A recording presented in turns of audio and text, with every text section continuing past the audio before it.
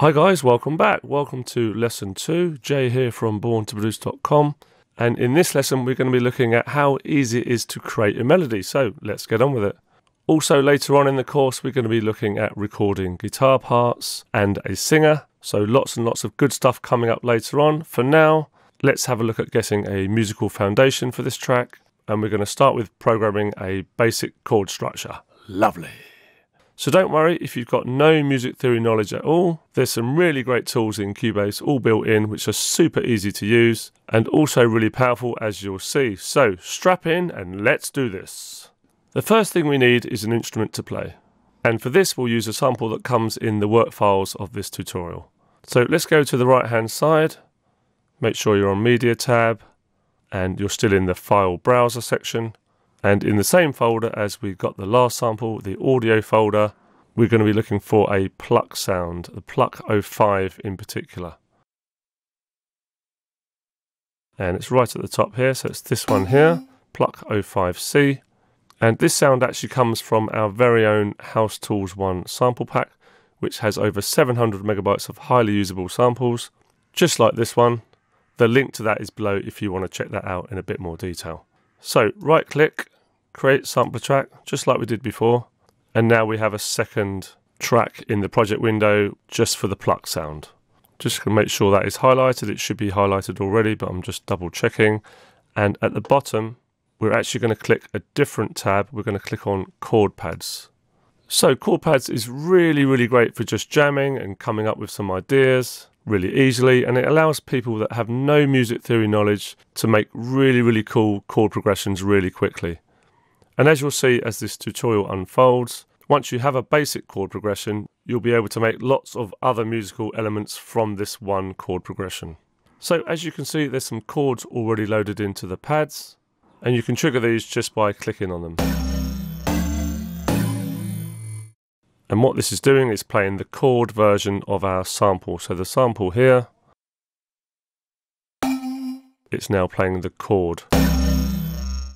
And as this is a bit loud, I'm just going to click and drag. Remember what John said to you, we need to adjust our volumes of individual elements relatable to the kick drum.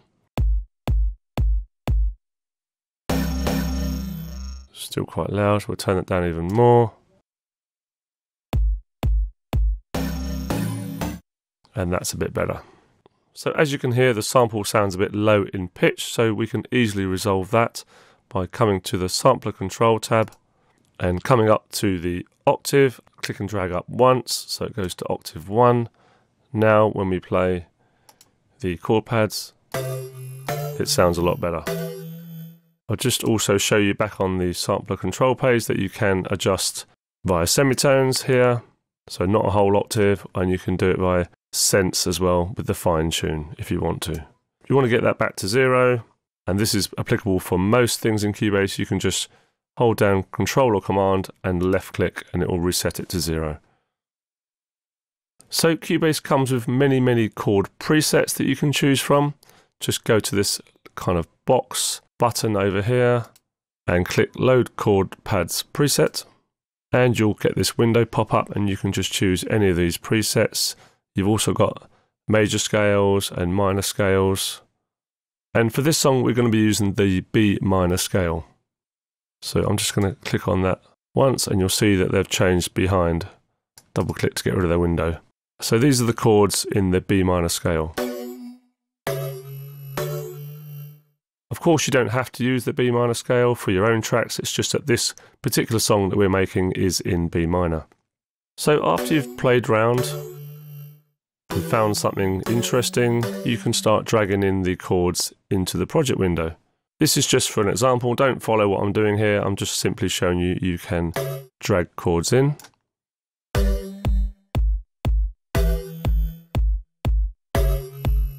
Okay, so I'm just going to undo that. Go Control Z or Command Z to undo, or Control Z if you're in the USA. Okay, we've got some more options to show you in chord pads. Just click on this button here, Show Hide Chord Assistant.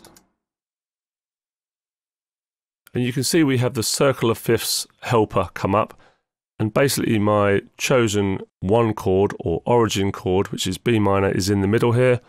and all the chords around it, particularly the green ones, Cubase is saying these work really, really well. So you can easily, again, come up with a chord progression, and you can also drag those in as well, which we'll be doing in just a sec. For higher versions of Cubase, like Artist and Pro, you also have proximity as well. But we're just going to use the circle of fifths, as that is in all versions of Cubase.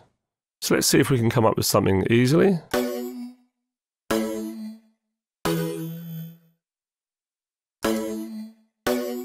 Quite like those three chords there. So let's drag those in. B minor, A major, and E major. So I want this chord progression to be 4 bars long, so I'm just going to extend the very last one, double the length of it. And we'll be going in a second and changing some of these notes around.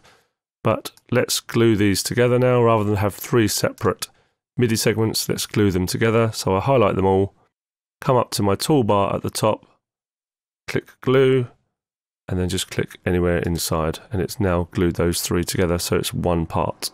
And to go back to my ordinary tool, my object selection tool, just right click once and release. So we don't need this circle of fifths window anymore.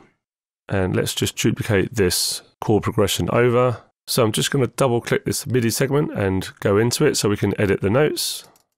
And if you find that this lower zone is not big enough for you, which is quite possible, you can click this arrow here and it will open this up in a new window. So it gives you a lot more space. So I want to make our notes shorter, so I'm just going to highlight them all and click and drag the right hand side. So each note or each chord is only 1 beat long. So also going to make our chord progression a bit longer, in fact double in length. Rather than come out of this segment and do it in the project window, I can do it right from here. So I've got everything highlighted. You can do that with the mouse or press Control A or Command A. That will highlight everything as well. Hold down Alt or Option on a Mac and click and drag over, or we're going to copy over rather, over to bar 9. Make sure you stay on B2, and it's going to ask me now if I want to enlarge the part. So I'm going to click Enlarge Part. Now, if I was to come out of this window, you can now see that our MIDI segment is twice as long. Just extend that to the end, bar 13. So this is what yours should look like now. So we're going to double click and edit these notes further. So just going to show you what we've got so far. Obviously this is not the finished version.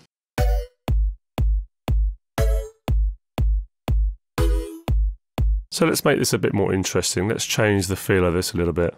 And one great way to change the feel of a chord progression is to play with the voicing. Now voicing simply means that you're changing the order of the notes in the chord. So we can still use the same notes, but we might put them in different octaves. So for example, we could highlight these top upper notes of the first 2 chords and put them down an octave. Now the easy way to do that, you can obviously click and drag them down, but that can be a little bit fiddly sometimes. Just hold down the shift and the down keys together and it shifts them down an octave. So just have a little listen. So it's just giving it a slightly different feel. I'm just going to undo that and play it again. Control Z. And I'll just redo that.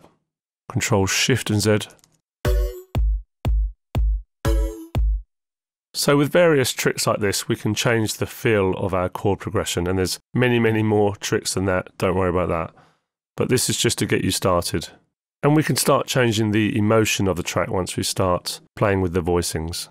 So I'm just going to scroll over and make some changes in the second half of our progression. So I'm going to highlight just the 1 this time, the first chord, and press Shift down. And highlight the middle note of the last chord and go up an octave, so that's Shift and up. And then I'm just going to add in a couple of extra notes just to make this a bit more funky. So I'm going to add in a C sharp here, just 1 beat before bar 9. Hold down Alt to get the pen tool.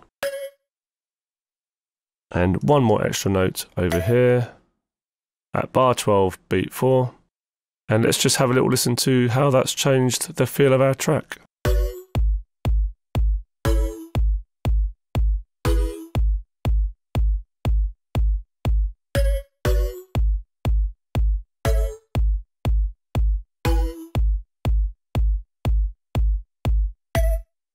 Okay, obviously that's super basic at the moment and we will be building on this, but it's just to get us started. And you'll notice there that I was zooming in and out as it was playing. And another way to zoom in and out, which we haven't mentioned yet, is to press G and H on your keyboard. So let's make this even funkier by changing the timing. Let's change the timing of the second chord. If you move it half a beat in advance, you can get some really good results. I'm just going to do the same on the second one. And to scroll left or right, I'm just holding down Shift and using the mouse wheel. So second one in the second half, also half a beat in advance. Shift and scroll, and let's have a listen.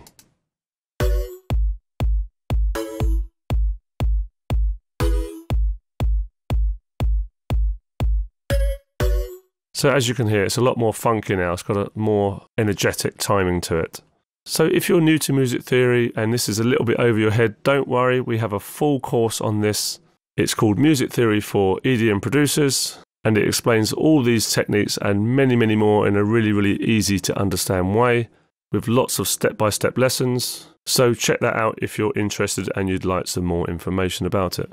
So now all that's left to do is just to tidy up a little bit. Just going to come out of that window and we're going to color this track.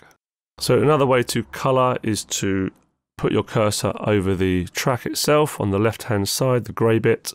Hold down Shift and use your mouse wheel. And that looks pretty funky to me. And I'm just going to tidy up this long name here. So just double click it.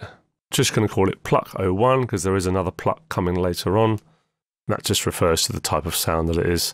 Now before I press enter, I'm going to press Shift enter. So it renames this MIDI segment as well. If you don't press Shift and enter, it only names this track on the left-hand side. So as you can see, we're building up this track very, very slowly, but it will eventually be a full professional track by the end of this course. And if you're liking this tutorial so far, please click the like button. These videos take a long, long time to make. And if you want to be notified about more great Cubase tutorials, hit that juicy subscribe button. All the best, guys. See you later.